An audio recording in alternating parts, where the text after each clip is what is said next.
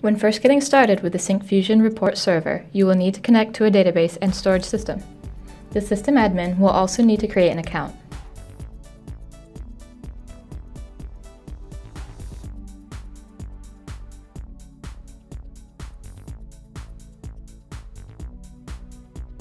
In order to create categories, click Create at the top of the screen, and then select Category. Fill in the name and a description, and then click Add.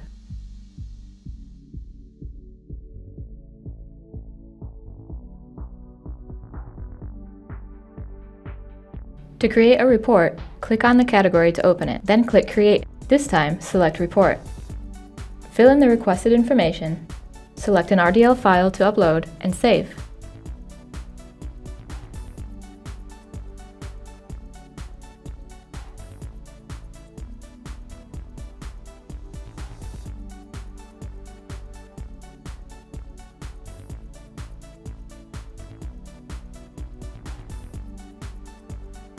To schedule reports, select the report you want scheduled and select Schedule. Enter your settings and be sure to tick the Enabled box.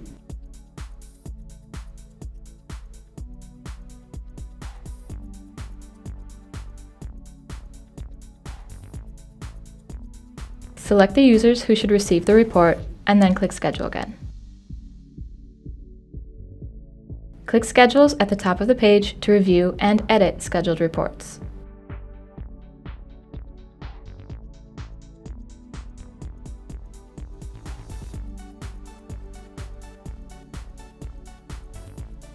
Move reports to a different category by selecting the report and then clicking Move.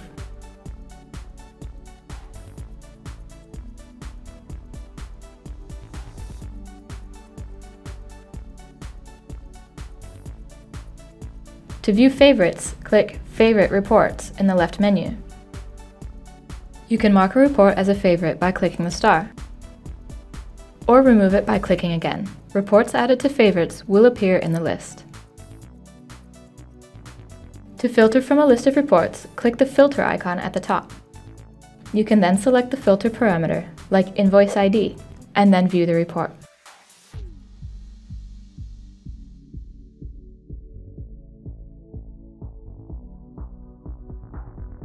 To export the report, click the export icon at the top and select the document type. Your download will begin automatically. To print, check the print view and then choose your page setup. Now you're ready to start reporting. Be sure to check the Syncfusion website for more information.